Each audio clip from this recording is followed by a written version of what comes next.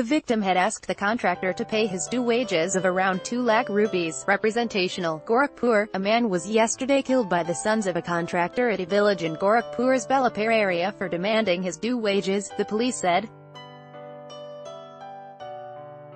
According to eyewitnesses, the accused sprayed Kamlesh Chowdhury, 35, with bullets and also kicked him several times even after his death.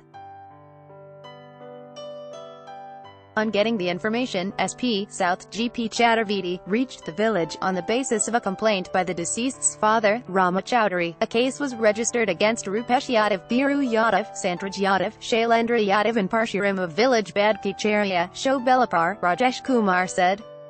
As per reports, Kamlesh Chowdhury used to work with Santraj Yadav, a contractor from the village. He was working for Santraj Yadav in Visakhapatnam from the last few days and came to his village on Wednesday night.